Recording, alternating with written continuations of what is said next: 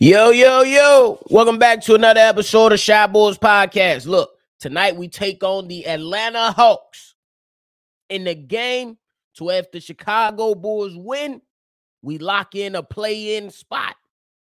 Man, y'all know we got to talk about it, but you know we got to hit the music first. Cognac. Gang.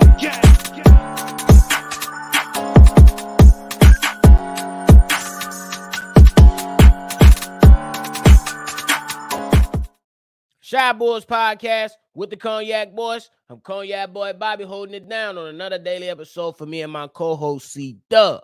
If you like what you're listening to today, hit the like button and subscribe to the channel. Look, we already know the Chicago Bulls, these guys, hey, it's been an up and down season, but the last few, ever since All-Star break, we've been live and rolling. That's it. That's all. That's what we've been doing. We've been live and rolling. We already knew what it was, kind of with Patrick Beverley coming to this team.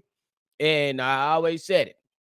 It might not always be the prettiest, but at least it's going to be much, much more interesting. You feel me? The Chicago Bulls are 38-40 right now with an opportunity to go up 39-40 in a record. Can the Bulls finish the season at 500? I don't know. But the Bulls, every time they get close to 500, they get knocked right back down. So we got to go ahead and just rock it and take it a game at a time, because that's what it really is. These guys are going against the Atlanta Hawks team. These guys are 39-39. So if the Chicago Bulls go ahead and tie it in the win column with them and take the season series, the Chicago Bulls tonight can lock in a play-in spot. This is probably one of the most important. This entire stretch going down is the most important stretch of the season, just because what it could potentially mean. The Chicago Bulls are in the 10th seed. If they win tonight, they move up, hold the tiebreaker against the Atlanta Hawks, slide up into the 9th seed with the potential of moving up. They'll have 3 games left after tonight. So if you move up to that 9th spot, you host a home play-in game. If the Chicago Bulls can somehow get to that 8th seed, that's the sweet spot right there. Yes, that play-in game against the Miami Heat will be on the road, but if the Bulls lose, they are still alive. Now, if the Bulls still hang on and be in that 9th seed, if they lose, you ain't alive. It's 1, 2, 3 Cancun. So the question is, will the Chicago Bulls lock in a play-in spot tonight? Y'all already know the season between the Atlanta Hawks has been crazy. It's been lit.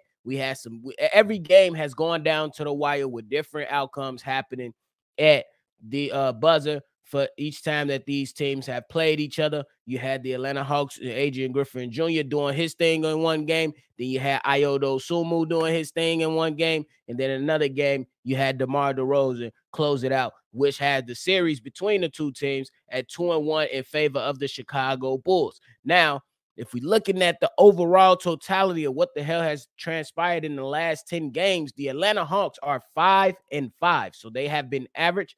Trae Young, he just got his second coach ran up out the door and looked like his draft partner, Luka Doncic, about to get his second out the door. But that's another topic for another channel. Nonetheless, the Atlanta Hawks are 5-5 in their last 10 games, while the Chicago Bulls have had some games to leave you scratching your head. You're upset. I'm out here telling y'all to remain even keel. But at the end of the day, in the last 10 games, the Chicago Bulls are 7-3. You can't get better than that. And the Bulls, to be honest with you, if you can't get the 8th seed, you should at least want that 9th seed so you can host a home play-in game. And that'll be lit, because then now you get yourself more comfortable. You handle business against whoever that 10th seed might be, maybe the Atlanta Hawks. And if you beat them tonight, then you got the lead on them 3-1 with a little bit more confidence. And now you're going to be at home in front of your home crowd. That tilts, the game balance more in favor of the Chicago Bulls. So you got to go ahead, handle business. This is a must-win game. We're definitely going down the stretch. Don't know what it is. For their remaining schedule, the Atlanta Hawks, they have Boston and Milwaukee. They have the Boston Celtics twice and Milwaukee Bucks. But the problem is that these on the last two of those, the last two of those games, they might be sitting people over there. So the Bulls can't mess around with none of these games. You know what I'm saying? They got the Hawks tonight and then Milwaukee tomorrow. So we gotta be on one accord. But I do gotta say this: we need our players, our young guys that's been doing their thing these last few weeks. We need Ayodo Sumu. Come in, take care of your son. Take care of your son, Ayo. Handle him, get him in check, make sure he good to go, make sure he right on, bro. So gotta get Ayo in there. We need to see a game from Ayo. We need to see more maturation from Kobe White. Kobe White has been on a tear, and I'm gonna say it again. Pay that man his money, and that's what it really is. I would love to see more of Patrick Williams. Let him see him have an impact that he had in previous games this season. And then the Chicago Bulls, you just can't come in messing around. Like all those games that we have, especially the previous game that we have against Memphis, you can't continuously go down like that. Yes, it was beautiful to see a comeback win, see the Bulls lock in and be down by 23 and then eventually win by 21. It was great to see, but that is not winning basketball. It's not sustainable, moving forward. You want to build some consistency. You want to come out with better energy. You want to be able to, quote unquote, embrace the challenges. You know what I'm saying? And embrace the adversity, as Pat Bev says. So that's fine and dandy. It's cool. But at the end of the day, you got to come out with better energy against these teams to handle business. Because if you go down 21 against most teams, you ain't coming back. It's easy to come back as well once you start getting it going. Get some stops, string together some stops together. Get Ayodo Sumo, Kobe White, and all those other guys, Zach LaVine, attacking and hitting threes and getting steals and getting in the passing lanes. Those are all fine, but you gotta be able to keep the game within good distance, because good teams right now that's trying to trend upward and starting to hit their peak. You definitely, like Milwaukee Bucks, you know what I'm saying? That's a solid team over there with championship aspirations, the number 1 seed in the East.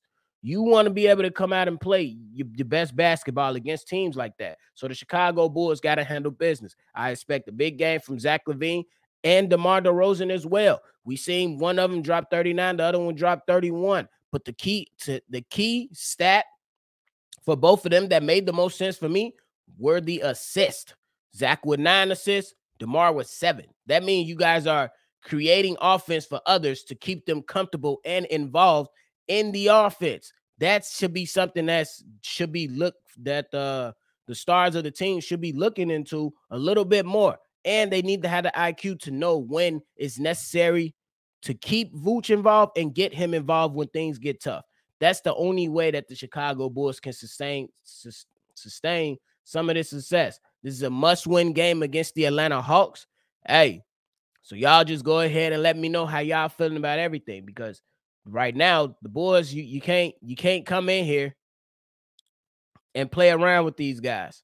But I say all that to say that the Chicago Bulls, they will lock up their play-in spot tonight. This is a must-win game. If they win, they are in, and that's it. I mean, it ain't really going to be like they out, but you need that tiebreaker against a team like this, just in case Toronto started to fall, Chicago Bulls start to rise. You get in that 8th spot, which is the sweet spot. You beat Miami Heat before. You can definitely beat them again, and you can set yourself up for some success. And there you have it, ladies and gentlemen. Let me know all your thoughts and all how you're feeling right below in that comment box. If you're new to the channel, hit the like button and subscribe to the channel. If you want to leave us a voicemail or text message, I am going to start posting these on every episode as they come in. That's y'all request. We gonna give it to you. So go ahead and send them in. Send the voicemails in. Make sure we keep it to 3 minutes. Or send a text message in. Let me know y'all thoughts, so y'all can go ahead and start sending them in, and we can go ahead and get busy. Y'all already know. But this is another episode of Shy Bulls Podcast. I'm Bobby. I'm going to catch y'all on the next one. Cognac.